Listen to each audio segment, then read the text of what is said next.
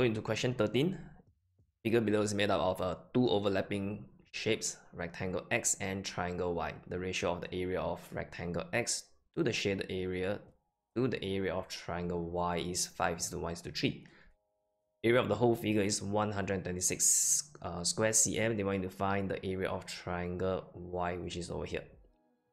So let's write down the information that's given to us. First, the ratio of the area of X rectangle to the shaded area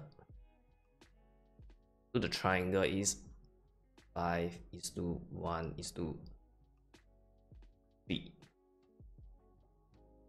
Okay, so since the shaded area is 1 unit, which means that I'm gonna minus 1 unit from both of them.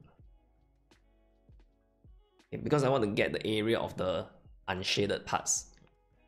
Okay, which will give me a 4:1:2.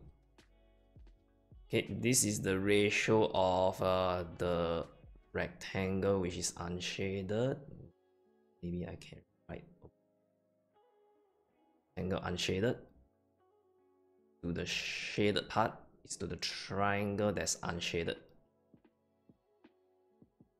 Okay, so which means that the area of the whole figure, since it's 126, right, which means that 4 plus 1 plus 2, 7 unit is gonna be equal to 126. Okay,